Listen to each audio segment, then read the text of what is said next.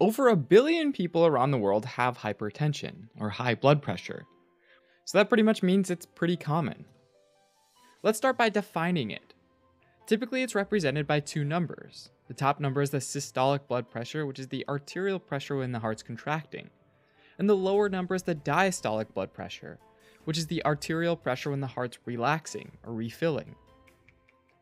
Most of the time, blood pressure is taken in the brachial artery in your upper arm. Because if the pressure's high there, it's probably high throughout all of the arteries.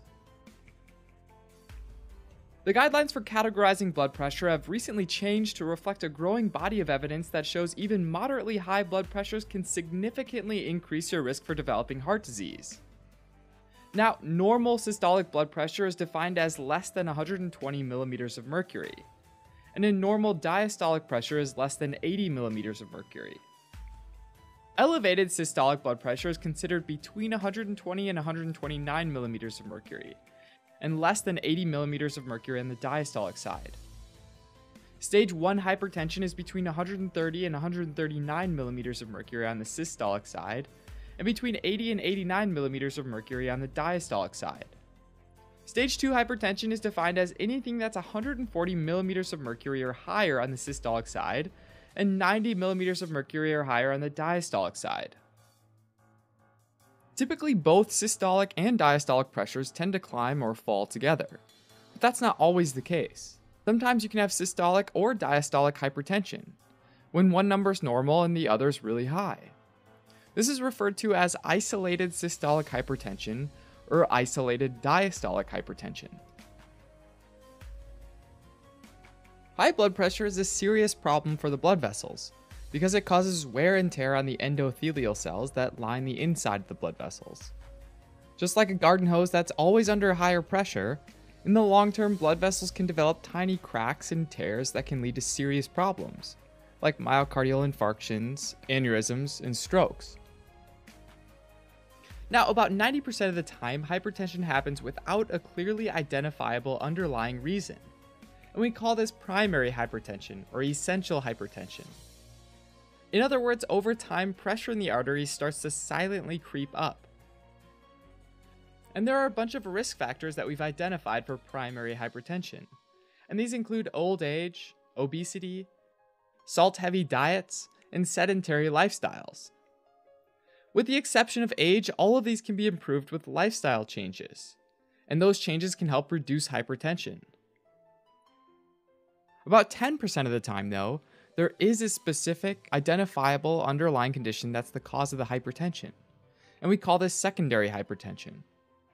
For example, anything that limits the blood flow to the kidneys, or the renal blood flow, can cause hypertension, as well as things like atherosclerosis, vasculitis, or aortic dissection. This is because the kidneys play a super important role in blood pressure regulation. When not enough blood flows to the kidney secretes the hormone renin, which ultimately helps the kidneys retain more water. That water contributes to more blood in the arteries, making them more full, which leads to higher pressures. Other diseases can also cause secondary hypertension. Fibromuscular dysplasia, which affects young women, can cause the walls of the large and medium-sized arteries to thicken.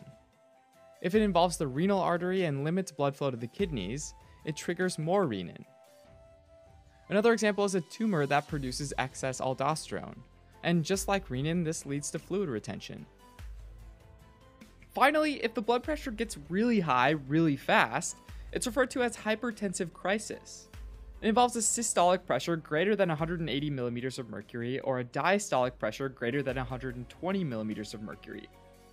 Hypertensive crisis can be further split into hypertensive urgency and hypertensive emergency.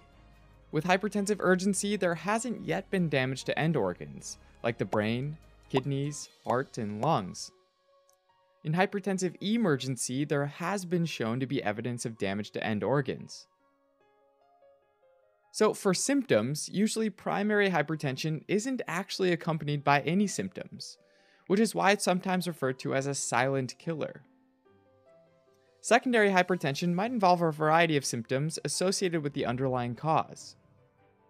And finally, hypertensive emergency might involve symptoms like confusion, drowsiness, chest pain, and breathlessness. The first choice for treatment of hypertension is lifestyle changes, like changes to the diet, exercise, and stress reduction techniques. In addition, there are a variety of antihypertensive medications that might be given in some cases as well. Alright, as a quick recap, hypertension or high blood pressure affects over 1 billion people around the world, and over time is a major risk factor for heart disease and stroke. Stage 1 hypertension is defined as 130 to 139 millimeters of mercury for the systolic blood pressure, and between 80 to 89 millimeters of mercury for the diastolic pressure.